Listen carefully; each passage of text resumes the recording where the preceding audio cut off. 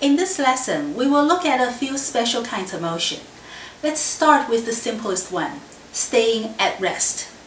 Of course, this means the position doesn't change, the displacement is zero, and the velocity and acceleration stay zero as well.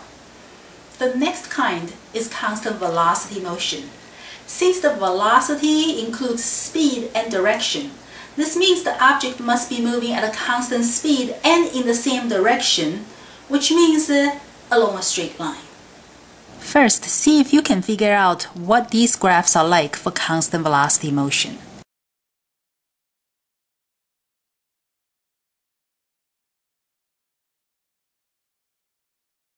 Because the average acceleration is delta v over delta t. Constant velocity doesn't change, delta v is zero. That means the average acceleration is zero. Acceleration will be zero the entire time because the velocity doesn't change.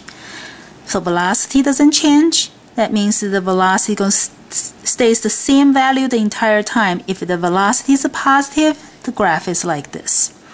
And the position versus time graph will be like this. This xo or x0 or x0 represents the initial position. We usually use either x0 or x sub I for the initial position.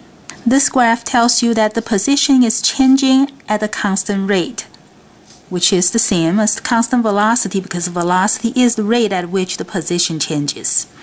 Or you can also look at this. The slope of this graph, the position versus time graph, is the velocity. Constant velocity means the constant slope, constant positive velocity, constant positive slope.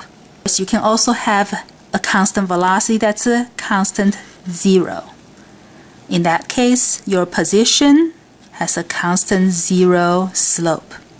The position doesn't change because the velocity is zero. Your velocity can also be a negative constant.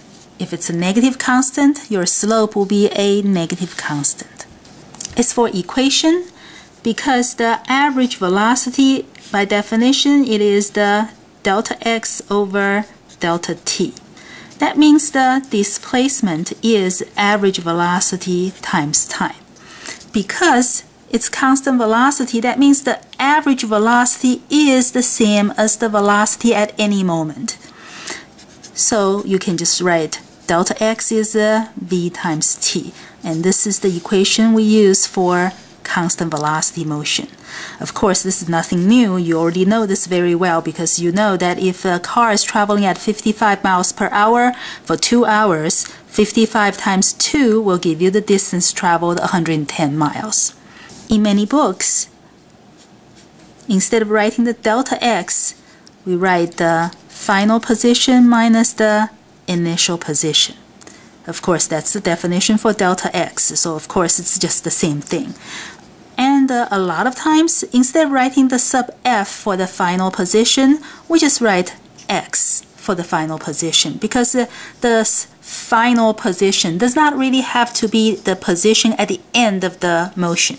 It can be just the position at any moment after the motion starts. And most of the time in those books, they also write the xo for the initial position. So what you may see is that x minus xo equals to v times t. The next kind of motion is constant acceleration motion. See if you can figure out what these graphs should be like.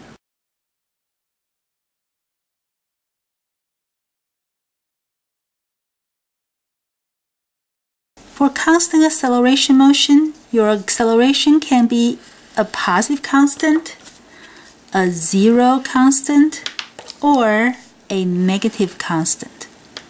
If your acceleration is a positive constant, that means your velocity versus time graph would have a positive slope because the slope of the velocity versus time graph is the acceleration. Positive constant acceleration means positive constant slope. Now, depending on whether your initial velocity is a positive, zero, or a negative value, your graph can be any of these. If your acceleration is positive, that means your position versus time graph would be an upward curve. It can be an upward curve like this, or like that. If your acceleration is negative constant, that means your velocity versus time graph should have a negative constant slope, which means the graph will be something like this, depending on the initial velocity. And that means your position versus time graph should be some sort of a downward curve. So it can be a downward curve like this, or like that. If your acceleration is a constant 0, that just means that you have constant velocity motion. Constant acceleration motion is more complicated, so we will have a few equations to use. We will derive these equations one at a time. The first equation is based on the definition for average acceleration, which is delta v over delta t. Because the acceleration is the same the entire time, the average acceleration is the same as the acceleration at any moment, so we don't have to bother to write that bar on the top. And the delta v is the final value minus the initial value. For the final value, we're not going to write the sub f anymore. And the initial value, we're going to write sub o, or sub 0. And then the delta t also is going to be the final value minus the initial value. And because most of the time we just start timing the event at the very beginning, so the initial time is 0. So instead of writing the delta t, we can just write t for it. So this is our first equation for constant acceleration motion. In many books, people would multiply by t on both sides and then solve for v, which means v equals to vo plus at. So a lot of times this is the format we use. They're the same thing anyway. This tells you that the final velocity equals to the initial velocity plus a times t. Acceleration is the rate at which velocity changes. When you multiply the rate at which something changes by the time, you get the total change. So this is the change in velocity. If you add the velocity you have at the beginning to the change, you get what you have at the end. The next two equations can be derived from the velocity versus time graph. I'm going to make it easier by having a positive initial velocity and a positive constant acceleration. I'll let you plot the graph first.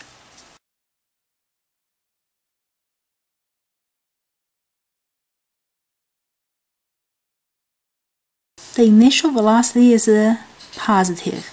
The constant acceleration is also a positive number, which means the slope of the velocity versus time graph is a constant positive number. So the graph will be like that. This means the displacement of this motion would be which part of the graph?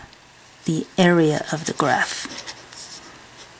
So we'll have to find the area of this trapezoid shape. Let's say the event goes on for time t, and that's the initial velocity. This will be the final velocity. The area can be chopped into two parts,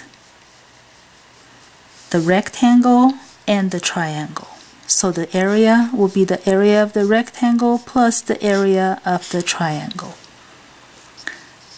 The area of the rectangle is the height times the base. The height is VO, the base is T.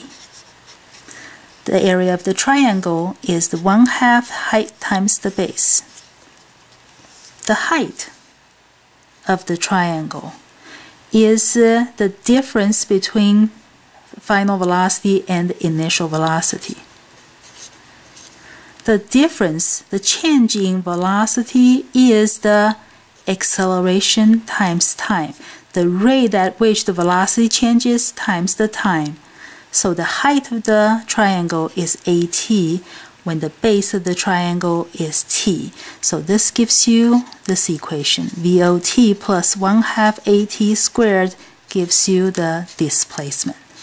That's another equation we'll be using. Again, in many books, instead of writing the delta x, they write final position minus the initial position. The final position is just x, the initial position is xo. The next equation is also about the displacement. Now this time we're going to use the definition for average velocity. Average velocity is the displacement divided by the time, which means the displacement is the average velocity times time. The average velocity of a motion means if you have another object that travels at the same average velocity the entire time at a constant velocity, the displacement of that second object will be the same as the displacement of the first object. So if I draw it like this, the average velocity, if the velocity is a constant, the same as the average velocity of the first object, the entire time, the second object would cover the exact same displacement as the first object. Means these two motions would cover the same area underneath, because the area is the displacement. So this area of the trapezoid should equal to the area of this rectangle, which means if I cut this off of the trapezoid, I should be able to fill it in right over here exactly. That means these two, they must be congruent triangles, which means the average velocity must fall exactly at the midpoint between the final velocity and the initial velocity, which means the average velocity is the average of the initial and the final velocities. This is our next equation.